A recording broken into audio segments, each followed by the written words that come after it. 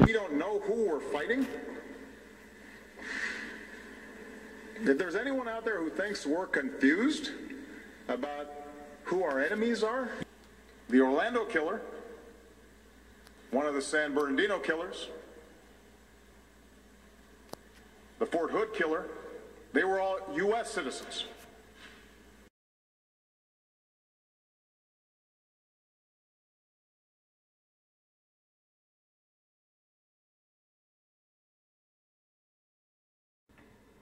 Calling a threat by a different name does not make it go away.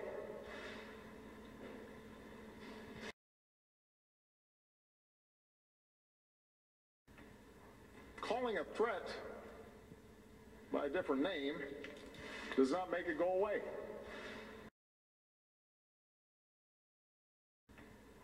Calling a threat by a different name does not make it go away.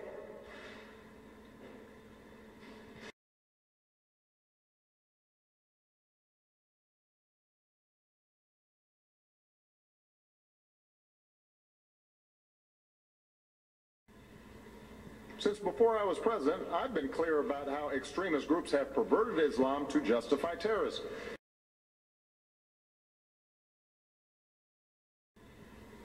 Since before I was president, I've been clear about how extremist groups have perverted Islam to justify terrorism.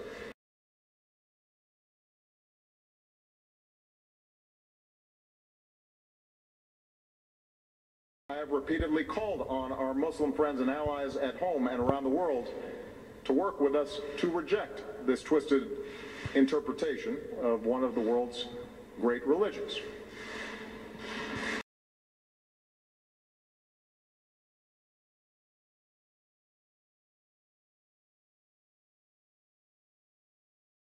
I have repeatedly called on our Muslim friends and allies at home and around the world to work with us to reject this twisted interpretation of one of the world's great religions.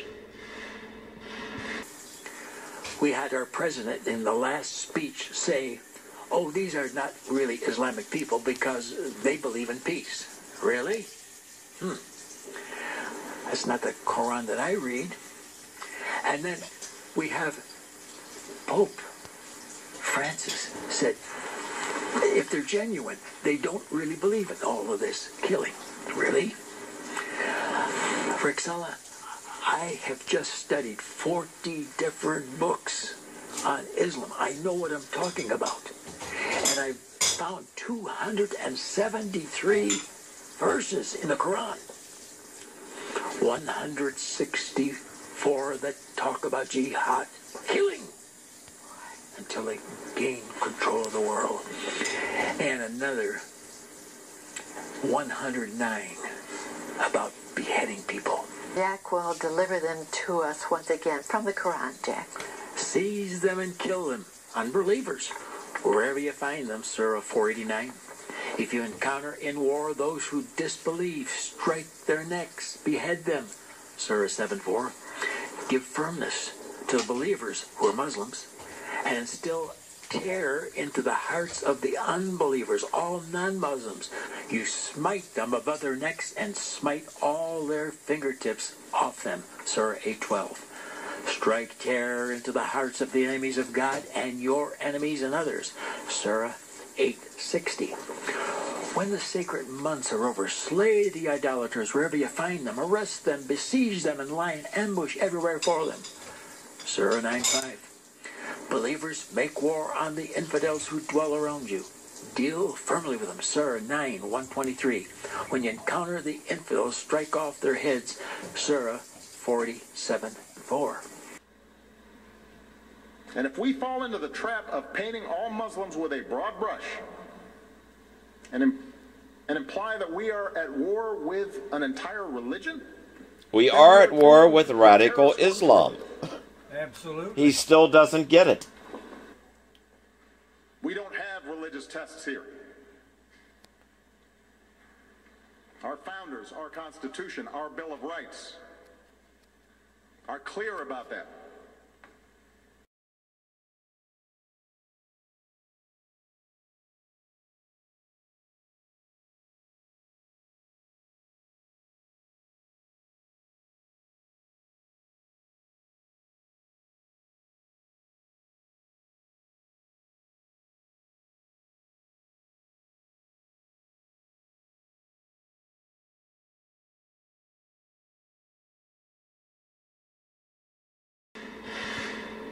There's not been a moment in my 7.5 years as president where we have not been able to pursue a strategy because we didn't use the label radical Islam.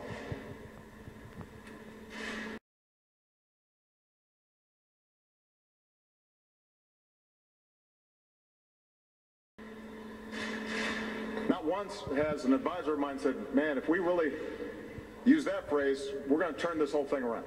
Not once.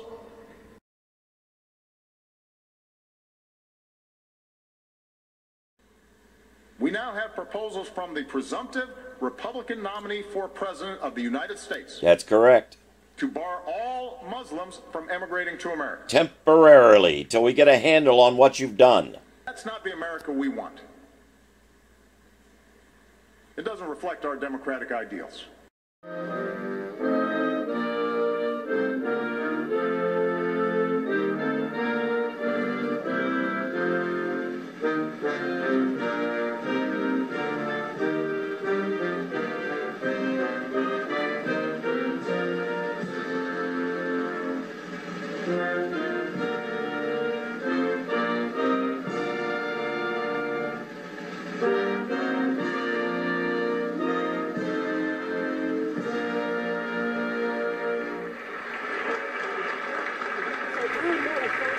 From their lives and mine that the American dream endures.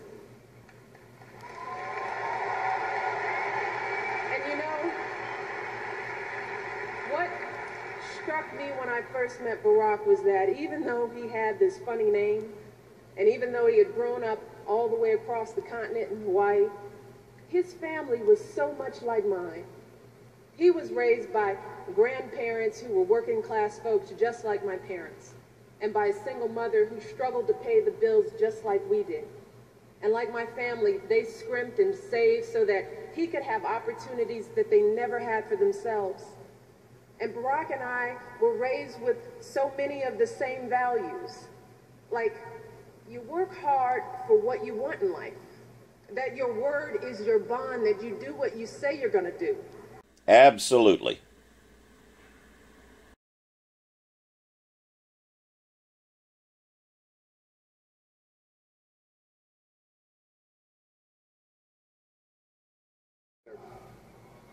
Who still doubts that America is a place where all things are possible. Who still wonders if the dream of our founders is alive in our time. Who still questions the power of our democracy. Tonight is your answer.